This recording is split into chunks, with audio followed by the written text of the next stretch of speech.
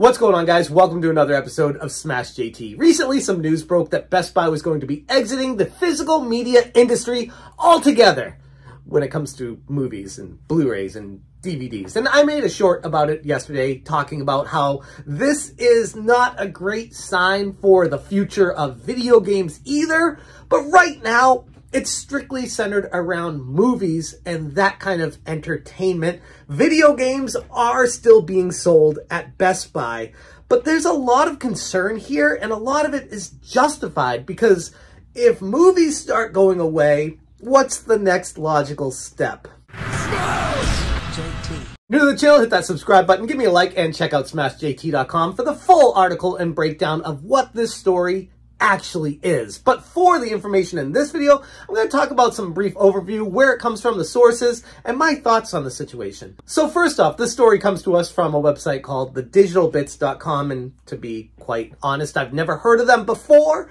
but it was shared by Wario64 on Twitter, who's a fairly legitimate source, and per thedigitalbits.com, they had said that they confirmed this with multiple sources that Best Buy will be exiting physical media, Blu-rays and DVDs as soon as Q1 2024.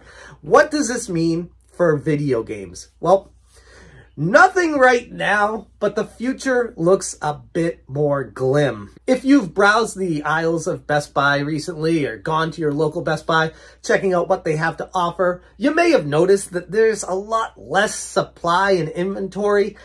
A lot of people are chalking that up to the pandemic and supply chain issues, and maybe it's just not anything good to buy, so Best Buy is just limiting what they're selling. But the reality is, Best Buy has been losing the pricing war to Walmart and Amazon and even Target for the better part of the last decade, to the point where they're actually potentially losing money on this sector of what they sell, and it doesn't make sense for them to continue selling it. So while physical media may be going away from Best Buy, it doesn't mean it's going away everywhere. But there is something to be concerned about with that, because we're not in the glory days of the physical media anymore, where everyone's selling it and everyone's making money, and you know, a rising tide raises all ships. No, this is a problem. If one of them goes down, it's not like the other one makes way more money. It's kind of like sinking ship, and then there's another one sinking, and then another, and then you get to the point where physical media is all but gone. And even though I'm specifically talking about movies right now, it doesn't mean video games aren't being come for next. Hell, even when you go to your local Best Buy or Walmart or Target right now, in the video games section specifically, it's like barren. I check my local Walmart every time I go there, and I feel like half of the display case for the Switch games and the PlayStation 5 is like empty and never being refilled or replaced. The Xbox on the other side barely has anything because Microsoft started making this transition years ago. They want people on Game Pass. They want people to transition to digital. They want to sell more digital items to people. They want to make it less incentivizing for stores to sell these things, because if you can sell a game for full price digital, $70, and not have to give a slice of the pie to the store, to the logistics, to the trucking company, to everyone involved in it, if you just have to sell it directly on your store,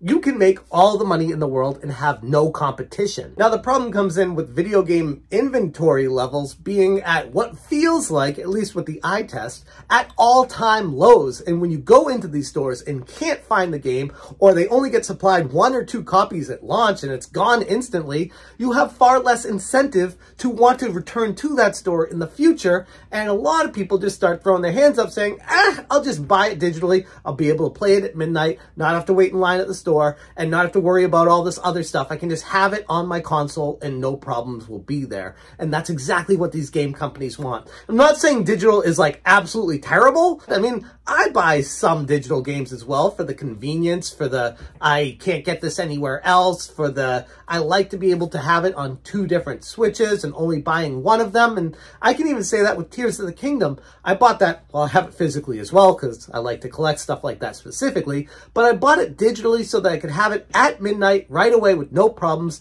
And also, my son has his Switch and he can play it on his, I can play it on mine. If I turn the internet off on the main Switch, he can play it on his. I hope Nintendo doesn't watch this. But we can get around the barriers where we can both play it at the same time on our Switches, only buying one copy. And while it's a pain in the butt trying to get around Nintendo's specifically digital ecosystem, there are ways around it where it is actually far more convenient than having a physical cartridge. But the downfalls come in when you can't sell it. You can't make your money back. You can't trade it in for anything. And if the console 10, 20 years from now, the store gets taken down and the console breaks and you don't have another way to return it or get it again, it's gone, lost forever. But then again, especially I learned out with my Xbox, the original Xbox, the disk drive burned out on it. So all my discs are basically useless unless I can get my disk drive working again. And I'm much more inclined to just try to get it hacked and be able to play the games on it that way because, let's be honest, it's just easier, you know? So there are benefits and drawbacks to the whole physical and digital debate, but there's a place for physical. And the problem with Best Buy removing all their physical media when it comes to movies specifically is that the next step in the process is video games. And then the next step is companies have all the power, have the EULA, the end user license agreement, where you have to sign what they want you to do if you want to play their game, and they basically own it. They just give you the license to play it, and at the end of the day, you don't own anything, and they want you to be happy about that. But it's not just Best Buy not selling the physical media in their stores anymore. They're also not selling it online anymore, which is kind of wild to me because you would think they'd at least have a warehouse and stock these things to be able to sell them in addition to other things that they sell. People can just throw them in their cart, buy them day one, and be good. But Best Buy clearly isn't making the money worth it to have them anymore. And if that's the case, what does that say about online physical media video games being sold from Best Buy in the future? And then when Best Buy stops selling those, who's next? And then you look at the game consoles coming out and what they even have available. The PlayStation 5 Slim that just got announced, coming without a disc drive that you can buy a disc drive on and attach it separately, which is great. But like I said in that video covering that, it just spells doom for the future of physical media because it's the direction these companies are going, where they used to have it all in one. Now they have a separate where you can attach it. And the next one's going to be just no option, just all digital. But at the same time, the market goes where the money is. And if there's enough holdouts in the gaming world to justify physical media existing, it will always be there in one form or another. And who knows, maybe this is just the ebb and the flow of the industry. And right now it seems to all be leaning towards digital. And maybe there'll be an ebb and flow where it comes back to physical eventually because there's a demand for it, a demand that far outweighs the demand for the digital. It all depends on market conditions. And there's a lot more that goes into this than just the, oh, I want digital because it's convenient, or, oh, I want physical because I'm a collector. There's a lot of factors in it. And I think this story from Best Buy is, let's be honest, it's a terrible story as far as the future of physical video games are concerned. But it doesn't mean they're dead for sure.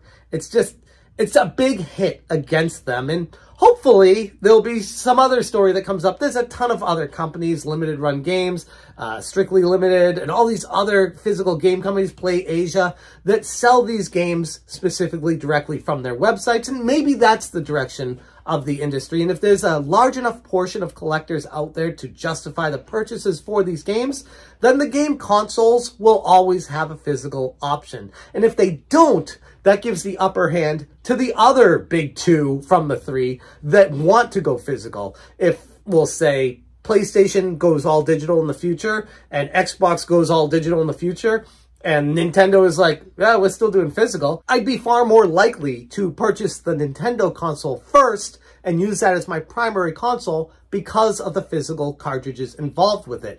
But that doesn't take into account a whole slew of other things, like how the performance is on it, what the games are like on it, and if there's enough third-party support. There's a lot of factors that go into it, but I think there's always going to be a reason for physical to exist. And while this story kind of sucks on the surface, right now that's really all it is. It's a bad look for the future of physical, but it's not the end. At least those are my thoughts on it. I wanted to expand more about it. Like I said, I made a quick short on this the other day talking about it, but I wanted to give my more well thought out opinions in this video. I'd be interested to hear what you guys think about physical media being killed off by Best Buy, both in retail stores and online. It's pretty wild. That's a big move for a retailer that was basically known as one of the locations to go for that stuff, is no longer going to be there anymore. I'm going to leave the video right there. Thank you so much for watching, and as always, you stay smashing. Smash,